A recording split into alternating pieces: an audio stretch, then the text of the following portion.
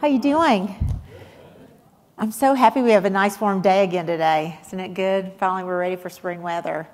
So I'm Teresa Carlson, and as she said, I run our public sector business for Amazon Web Services. Who knows about AWS in here? Anybody? Oh, good. I feel good. That's awesome. We'll have to make sure this is 100% of the crowd. Well, I'm not going to tell you about AWS so much today. I'm going to talk a little bit more about data and the importance of data and leading with data. So, and we manage and store a lot of data at Amazon Web Services.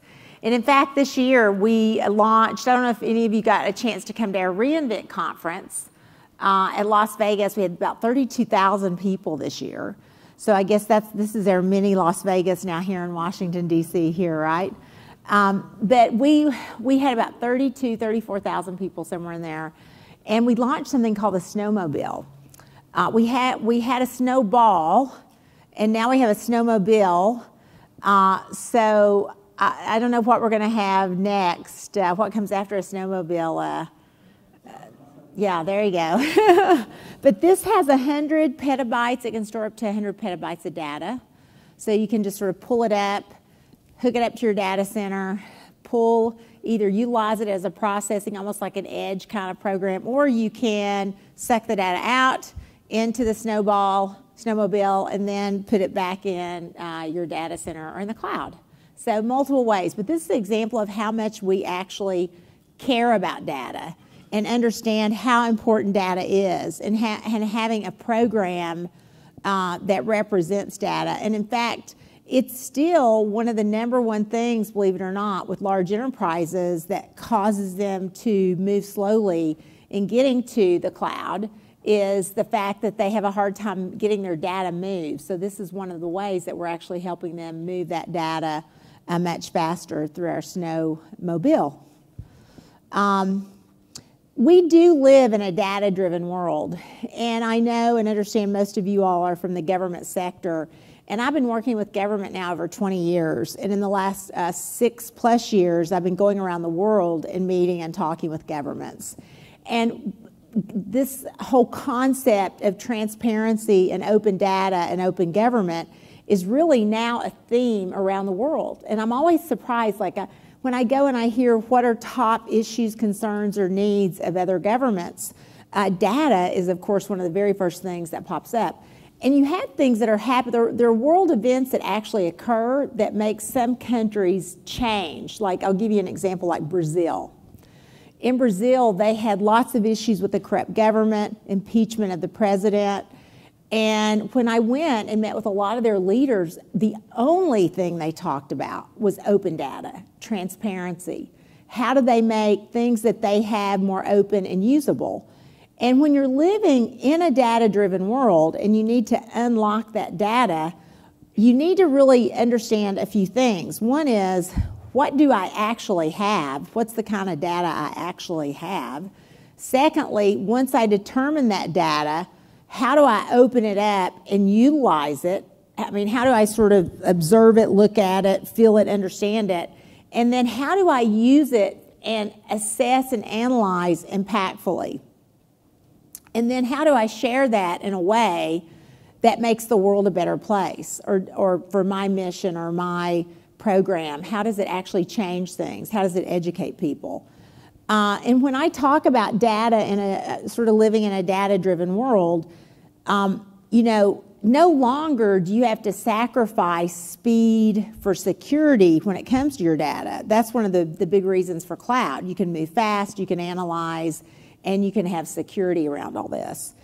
And with our partner like Socrata, which I'm so excited with the work that they're doing, and I've been able to see it firsthand, they've made a real commitment to the public sector space around what you can do with data.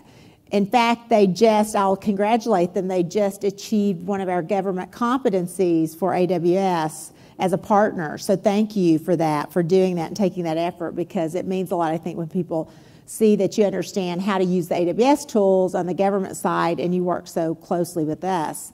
And Kevin and I have talked a long time about sort of these data programs. Because one of the other issues when you're living in a data-driven world, and we should probably say we live in a data-driven government, right? There's so many data sets, and they're sorted and looked at and managed in different ways. But when you live in this data-driven world, you really do have to have a program around it. And one of the concepts for a long time that we've talked about around data itself is how do you innovate with data? Well, I started thinking about this a lot when I would go around and talk to customers, because they have data in government, and they're very, as they should be, worried many times about the fact that the data has PII or specific information that they don't want to get out to other kinds of groups. And they're like, what do we do around that? How do we manage and how do we take advantage of that? Well, of course, there's processes and steps that you have to go through to scrub that data, be assured of what you can use data for and what you can't use data for. But in the early days, I'll share with you, at Amazon Web Services, in December of 2010, when I sort of started this business with Amazon, most customers really didn't understand how they would take advantage of data, but they knew they had an issue that they wanted to get this information out. And most of the early programs that we won in government, believe it or not, were data kinds of programs. And I'll give you an example. One was NASA. Some of you all have maybe heard the story. With NASA JPL, they had the Mars rover. And they came to us, and the Mars rover, they had launched it, and it was actually only supposed to run around Mars for like 6 months. So this little rover was running around Mars, taking photographs, picking up mineral, dirt, whatever's on Mars. I haven't been there. I hope to go someday. But it was getting all this stuff, streaming, having these amazing photographs streaming down from Mars. And it cost a lot of money, though, because they were streaming, they were storing, they were analyzing. And guess what? The rover just kept roving and roving and roving and roving. And they're like, we can't shut this down. This data is like amazing, and we want to share it with everybody, researchers, educational institutions. But what are we going to do? Our budget doesn't even begin to support this program. So they called us, and we worked with them in a very short period of time to begin to store the data in AWS, stream the data from Mars, store it in AWS, and then they started using analytical tools. So now you can go online and use all this, and it's open to the world, and we have case studies about it, but they talk about their amazing savings, but also the amazing capabilities. And the reason I love that story is because it's tons and tons, petabytes of data now that's streaming down and being stored, but they've opened it up to the world. And the world now has the capability of looking at it and analyzing it. Another story, the team says to me many times that I know they get tired of hearing it, but I love it because it was our first real opportunity to take data in the government in a very big way and showcase the fact that it could be used and crowdsourced by many and used to save the world, make the world a better place. Who knows about the 1,000 Genome Project? So the 1,000 Genome Project, we went to NIH and we said, hey, we'd like to take the 1,000 Genome Project and put a copy of it in the AWS cloud. They were like, okay. I mean, nobody had, because people were coming to them all the time wanting to use that data. But of course, if you didn't have your own data center and you couldn't afford to go move that data, it was really expensive to go collect it. So we did it for free. We moved it on our own nickel, we put it in AWS, and we opened it up to the world. It's still up there, and we have, if you go to AWS, you can go look, there's lots of open and free data sets. But the first week that we put that up, 3,200 new researchers crowdsourced on that data set. Now there's been thousands of articles written about it. Now we've moved on. Now we have the cancer data set. We have many, many more data sets. And even like with some of the work that Socrata is doing, you know, they're helping to hone in, analyze, and make this kind of data much better. So when you start or have your data program, which I really highly encourage you all to do, is set up a data program. Because every agency or organization really needs to put a plan around their data. One is internal use, so sort of that open data internally, and then open data externally. Because I'm a big believer, if you're trying to do intelligence or analytics, or you have different groups and teams if you're talking about justice and public safety, to defense or intelligence or air traffic control. You may have data sets that are closed to the world, but they're open to you. And then you make that even more granular. We call them data lakes and then data ponds. But data lakes, you make them more and more granular. So you have data lakes that you all use internally, but then when you decide you want to share them, you can share and open them up to groups or individuals internally you want to. So you can have what I called closed open data, or you can have open data to the world. So you can sort of make a decision about how you want to do that. And that was impossible in the past. We have a few customers today that buy data sets, and they've said to me, we were buying like 50 copies of the same data set in the same agency. And they were all using it. And then they realized, well, wait a minute, why are we doing this? So think about a budgetary issue. They each needed it. They were all going out and buying it.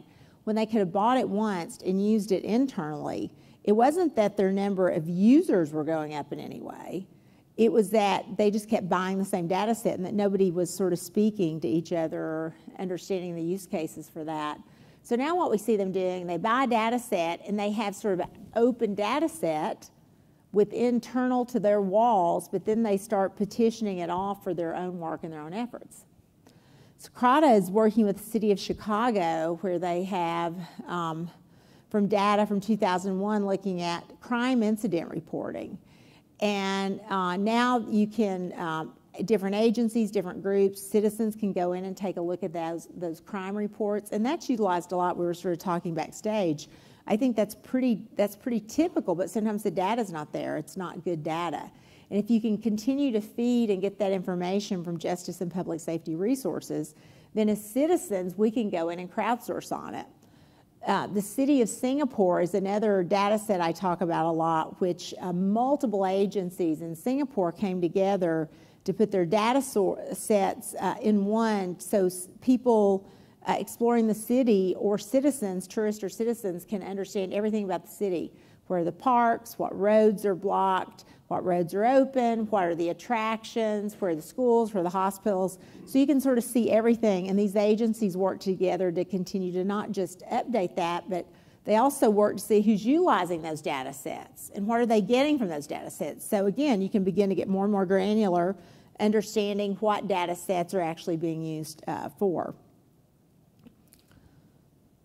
And then, you know, data unlocks potential. I mean, one of the things I was just sharing is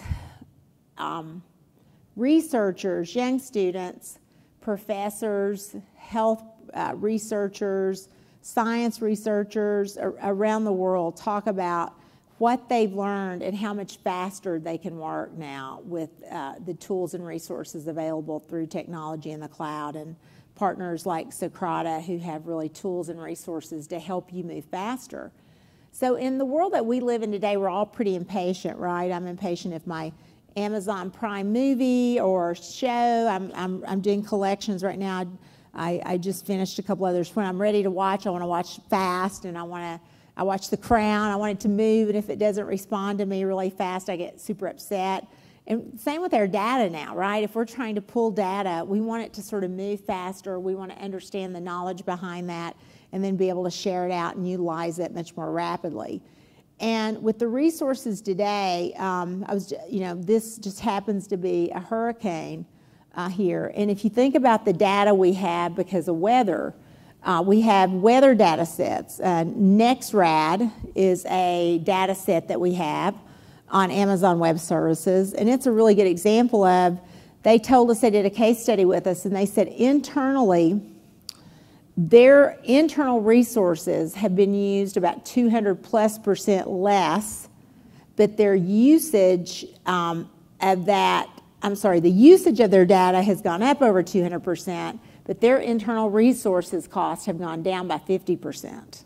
So think about that. So their data sets and what they have are being used a lot more, but their costs have gone down by 50%. And not only that, another reason it unlocks potential, the data from NextRad is being used by weather channels and weather groups to create new tools and resources that they're monetizing. So that's just another example of how data itself is being used to actually force multiply and monetize what's out there. So data changes lives. We are working with the American Heart Association. Nancy Brown is one of the most forward-leaning CEOs in the not-for-profit world I've worked with in a very long time. She's not technical, but she's visionary. And heart disease, strokes, heart disease, high blood pressure is the #1 killer around the world still today, around the world and growing in many parts of the world. So the American Heart Association and Nancy are on a mission to change that. And she said, we need data because data is one of the most important things to help us get there faster. We've got to understand what we're doing and how we're doing it. And I don't know if any of your physicians are in the room, but we had an amazing opportunity to be in with some of the best and brightest physicians in the world that are on her board, advisory board. And I learned a fact that I didn't know, which they said, when you go into the ER for a potential heart problem, sometimes it's a lung problem and not a heart problem, and vice versa. And because the data and the tools are still not honed in appropriately as they should be, as advanced as we are, there are decisions, life and death decisions that have to be made very rapidly, and sometimes they make the wrong one. They might have to treat heart and lung because they're not sure. And I had no idea the correlation of how closely related these kinds of symptoms were. But you learn a lot. And she said, but because we understand now through genotype and phenotype and other kinds of data sets that we're pulling in, we're learning a lot more and we're moving much more rapidly. And the statistics that they're pulling on decreased study time and time to innovation and time to cure, time to different types of treatments is pretty amazing. I mean, pretty amazing. And that's what we hear over and over is things that now have taken 3 or 4 years are taking weeks. And that's amazing to me. And that's the power of data. That is the power of data. But in order to have that power of data, you really have to have programs in place that you utilize and understand that you have elements of training and education, tools assessment. What are the analytics that you're using? How do you communicate those out? How do you continue to adjust and share? But it's got to be sort of intentional with mechanisms placed around it. So I could talk to you all day. I have so many great examples of data and open data.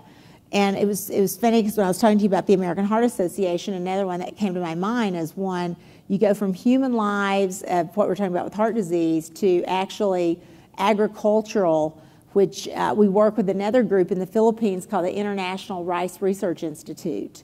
And they have something called the 3,000 rice genome. And a majority of the Asian population live off rice, but they're concerned more and more and more that a lot of the rice strands are going to become extinct. So they have started this institute to evaluate and understand the rice genomes. You can go look at that and understand that now. And I just talked to the director about 6 months ago, and he said, since we have put this rice genome data set up, we have had more support and more help around the world, and we've made more progress than we ever thought we would do. Years. We thought it would take us years to get where we are.